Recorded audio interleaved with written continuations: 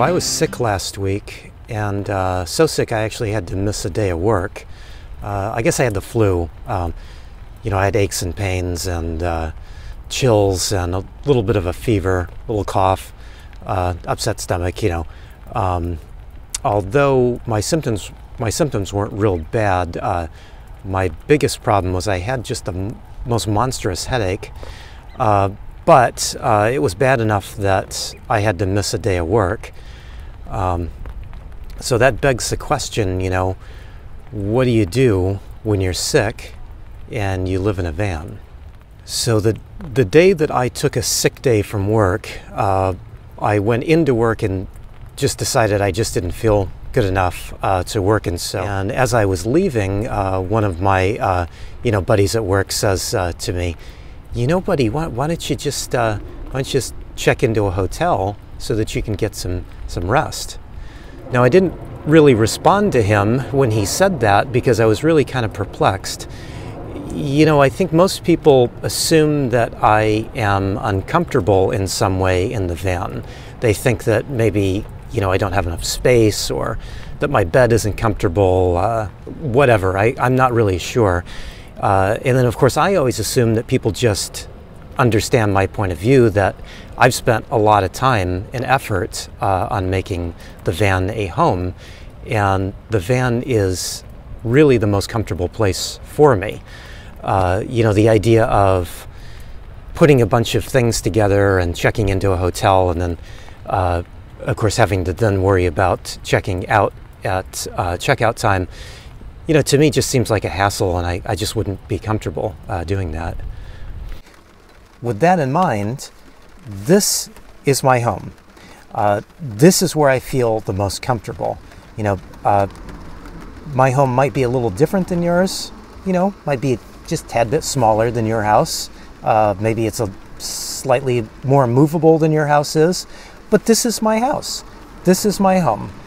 This is where I feel the most comfortable. So this is where I want to be when I don't feel well. So that's my first answer to what do you do when you're sick and you live in a van. Basically, you do the same thing you do if you live in a kind of a regular house. You try to be as comfortable as you can be at home. And that's my second answer, when you're sick, I think that you want to double down on being comfortable.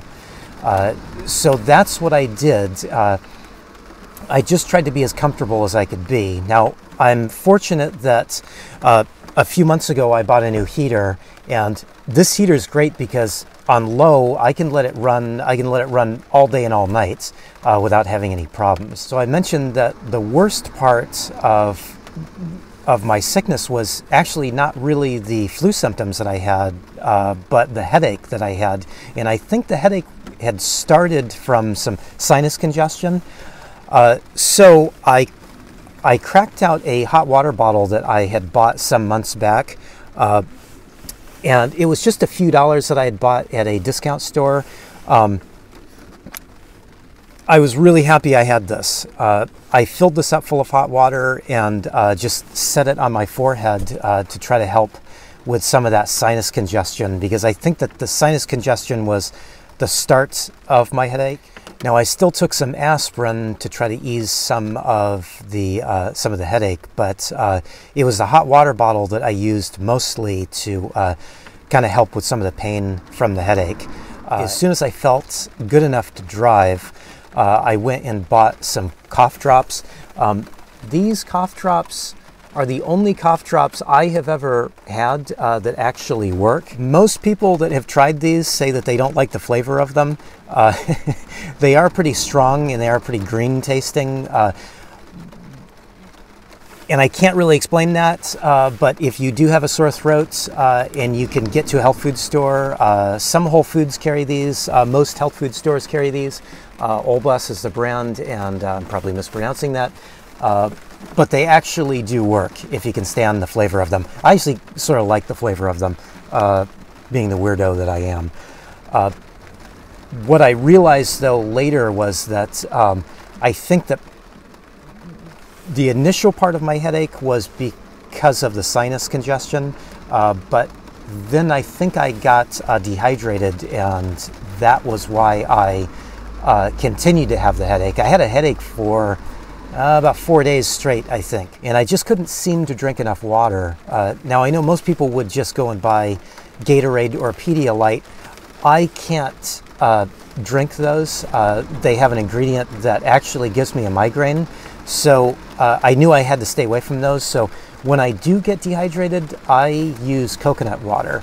Now, if you're not used to coconut water, you may not find it the most pleasant tasting thing.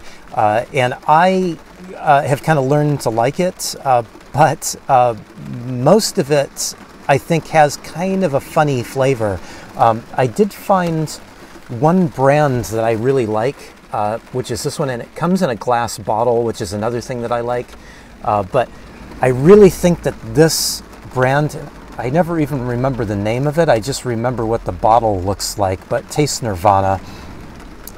This brand, I think, is the best tasting one that I've come across. So I went and bought a few bottles of this, and after drinking the coconut water, that cleared up my headache. Now, since we're talking about comfort and being as comfortable as we could possibly be, this is probably a good time just to mention a small change that I've made to my bedding. I was especially happy that I did this since I was spending so much time in bed when I was sick. Now, I should explain that I've always used a sleeping bag in the cold months since I've been living in the van. And that decision goes way back, long before I was living in a van, but back when I was just car camping out of an old station wagon. I just found that it was the warmest possible way to sleep in cold weather. And I am always cold, and I always sleep very cold. The one issue that I've had, though, with my sleeping bags lately is that they have just been much too small. My first sleeping bag was a big, oversized sleeping bag, and I found that to be really comfortable. One completely surrounded me. My feet were completely surrounded, so I stayed warm, but I had plenty of room to toss and turn because I do a lot of tossing and turning.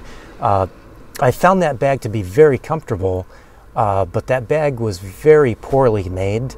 I think I bought it for less than $20, just to give you an idea of just how poorly made it was.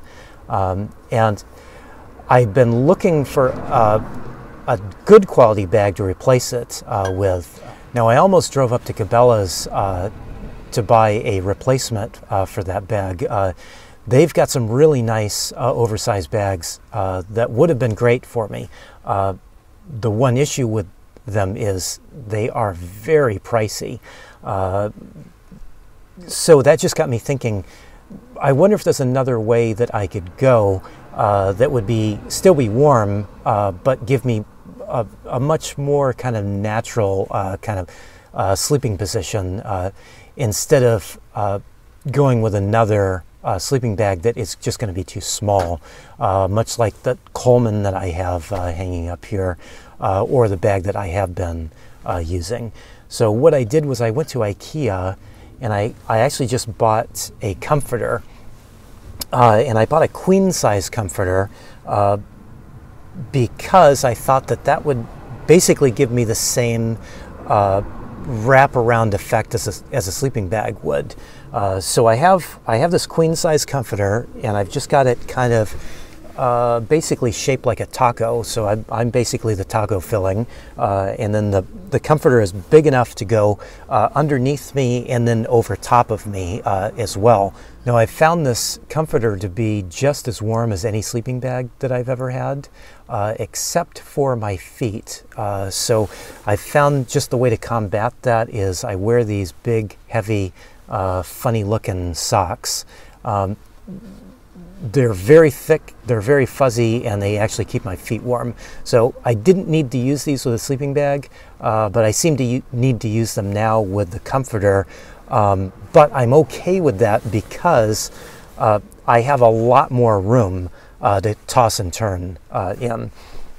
Now, if you notice, the comforter isn't just a regular comforter. What I did was I bought a duvet cover at IKEA because they had a flannel duvet cover. Now, if you're a guy like me, you're probably asking, what in the world is a duvet cover?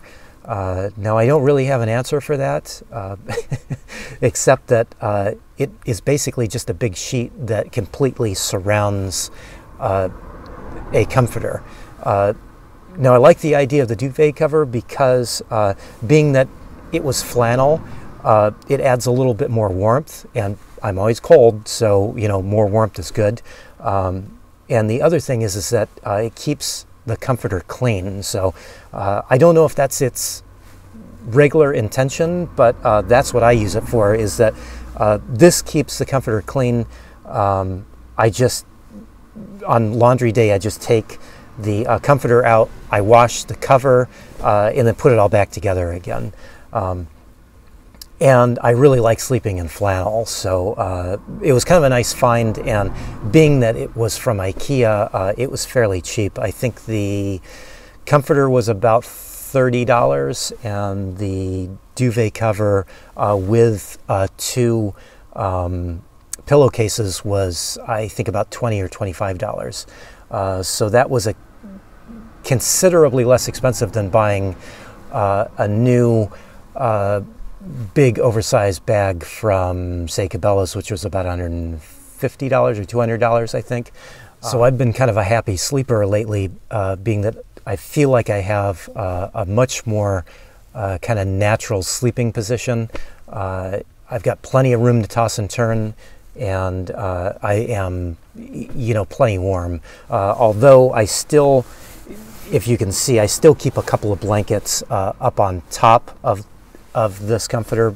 It's not a real thick comforter, but this way it gives me a nice way that if it's a little bit warmer at night, I can just kind of toss back the blankets and still have the warm comforter.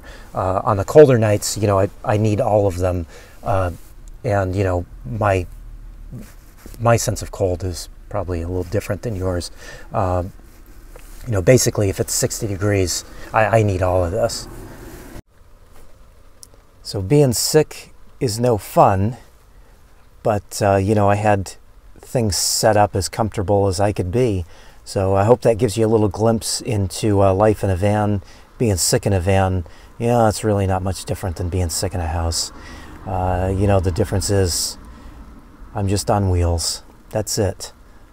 So thanks for watching, everybody.